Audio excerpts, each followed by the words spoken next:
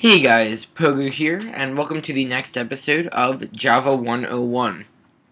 In this episode, we are going to learn how to create and use arrays. Arrays are one of the simplest but yet most useful features of any object-oriented programming language, and Java is no exception. Arrays are incredibly helpful for keeping lots of data tightly compacted and easily accessible. Let's say that you worked on this game, made it a full AAA title, and you wanted to add multiplayer support. So you could have multiple instances of this player class where each one represented a player.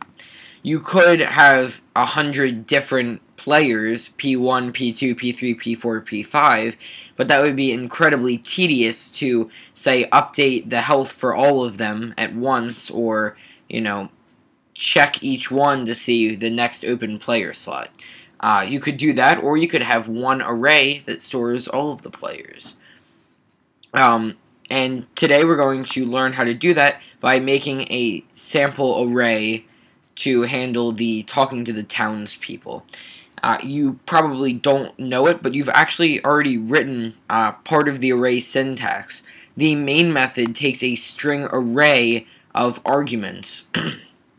These are the command line arguments, so if you run this from terminal or command prompt and you specify arguments when you run it, they are put into this string array of arguments and you can access them.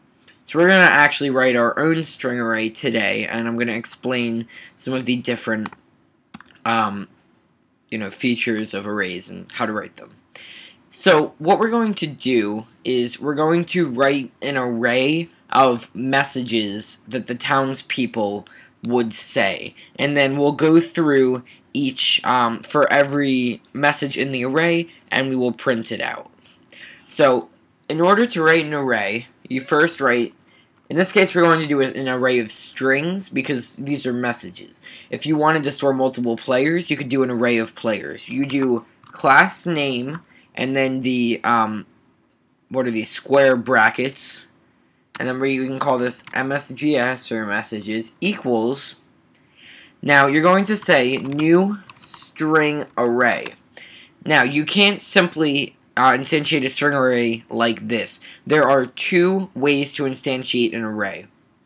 The first is by specifying the size, and the second is by specifying the starting content.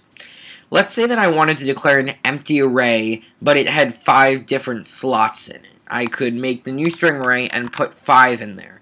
This messages is now of size 5. There are at all times 5 strings inside of the array. If you don't specify one yourself, the string, I believe, would be null, but there are always going to be 5. You can't easily add a 6th or go down to 4.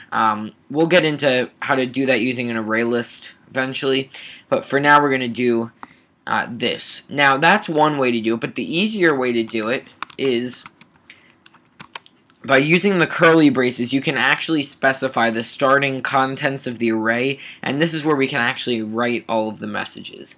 So we can actually just write all the messages, like, hey there, how are you today? Nice weather we've been having. And this game is amazing. Oops, I just broke the 4th wall. Alright, we can clean this up a little bit by adding some spacing. I usually like to keep it like this. Each string gets its own line, and then we put the curly braces on their own lines. It's just, basically, we're just spacing it out so it's easier to see.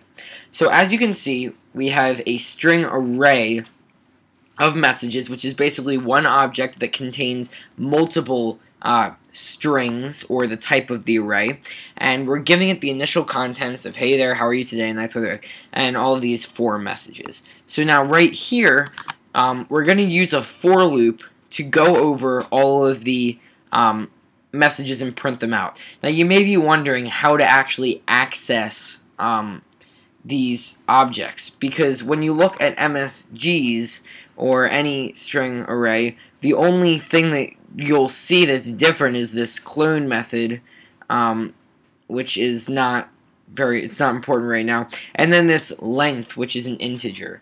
So I'm going to show you how to access the data. Now this length is actually incredibly important. This returns the length of the array. In this case it would be 4, since there are 4 messages. So we're going to say for int I equals 0, I is less than messages.length.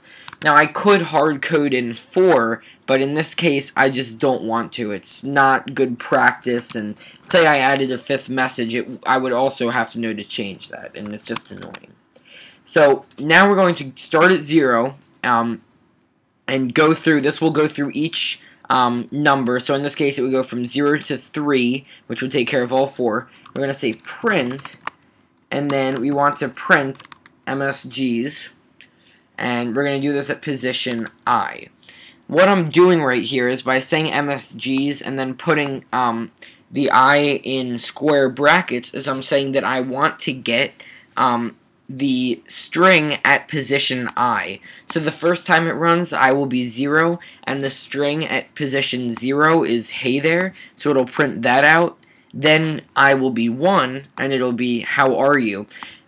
Now, if this were to go over the message's length, you'd get an array index out of bounds exception. Basically, this is if you tried to go to 5, then there are too few objects for you to go that high, so it just wouldn't work. But this loop will work, and if we actually run it, then we'll say my name is Pogo and we want to talk to the townspeople. As you can see, it says, hey there, how are you today? Nice weather we're having. Makes the game is amazing. So as you can see, yes, we could have printed out each of the 4 messages individually, but this is just an easier way of doing it. And arrays, and especially array lists, are crucial to programming. You will use them a lot in the future when you get into some of the bigger applications. You really can't, big applications, in some cases you just can't make them without arrays. So that's all for this video. It's just an introduction to arrays. There's a few other little things that I want to show you. I will show you array lists, and I will also probably in the next video show you the enhanced for loop, which is pretty nice. As always, subscribe if you want to see more, comment with what you want to learn. If you like this video, please click the like button, and I will see you guys soon with the next episode of Java 101. Thanks, guys.